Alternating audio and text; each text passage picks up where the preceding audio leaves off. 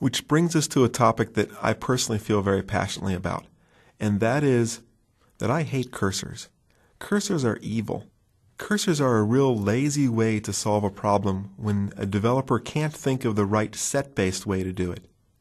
In a future lesson, I'm going to focus right on how to optimize cursors by refactoring them into set-based code. But in this lesson, I'm walking you through some T-SQL syntax.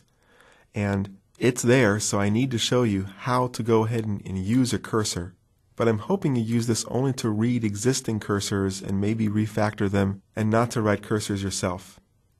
In all my years of consulting and developing databases, I've never had to resort to using a cursor to solve a complex logic problem or business problem. The only times when cursors should be employed is when you're iterating through objects, doing some dynamic DDL code, like I've done inside of Nordic, the layer that I've written that turns SQL Server into an object-oriented database.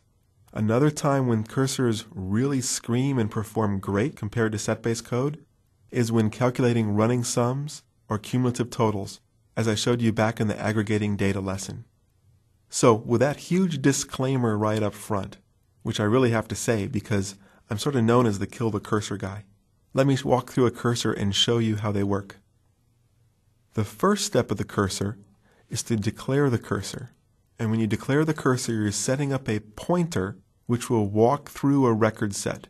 And there's a couple variations of this that you may see depending upon whether it's a SQL 92 cursor or a T-SQL fast forward cursor. This is the most common one that I've seen. So it's declare the name of the cursor, and I'm just putting a small c in front of it for my own purposes. Data type is cursor, and here's all the options for it. And then for, followed by a select statement. This is the select statement that's going to be used to build the cursor. And the cursor will be a pointer that will walk row by row through all the data returned by this select statement. So the declare creates that pointer for the cursor and figures out the select statement that will be used for that pointer. Step number 2 of working with a cursor is to open the cursor. The open command is what actually executes the select and finds the set of data.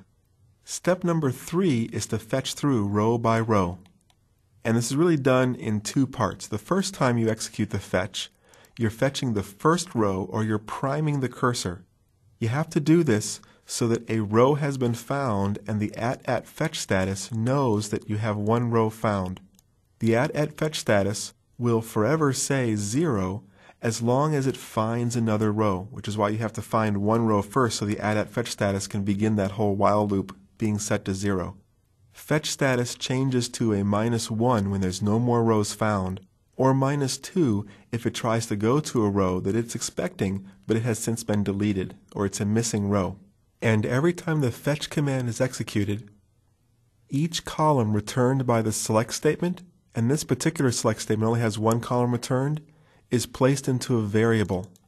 And the variables are simply listed out here, comma delimited, and the select statement result set is placed into those variables.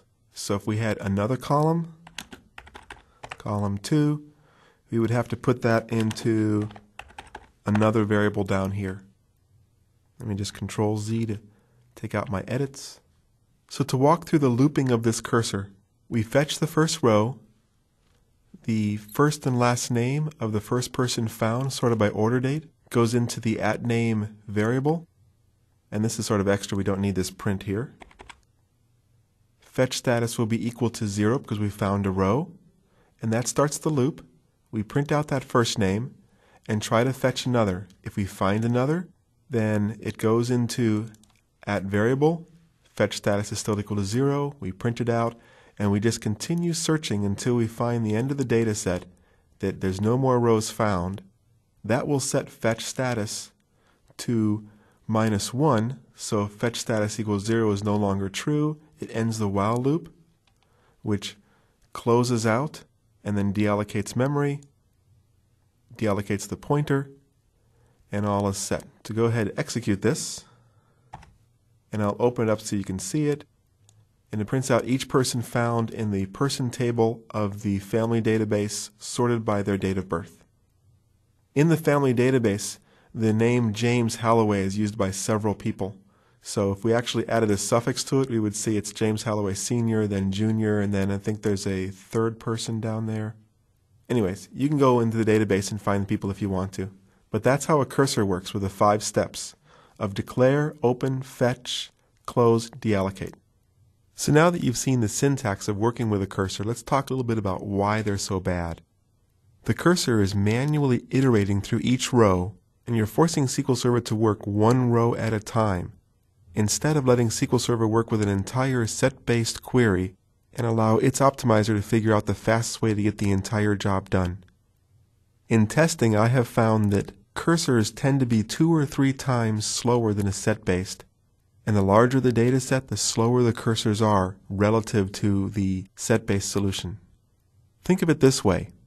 If you have $100 you want to deposit in the bank, is it better to go there and make a single $100 transaction deposit? Or is it better to take a stack of 100 $1 bills and do 100 individual deposits, 100 transactions? Well, obviously, it's better to do a single transaction. And the larger the data set, the angrier the crowd will be behind you as you deposit 1,000 transactions. It's the same thing inside of SQL Server. If you can get it into one set-based transaction, you'll be much better off. And remember, cursors are evil.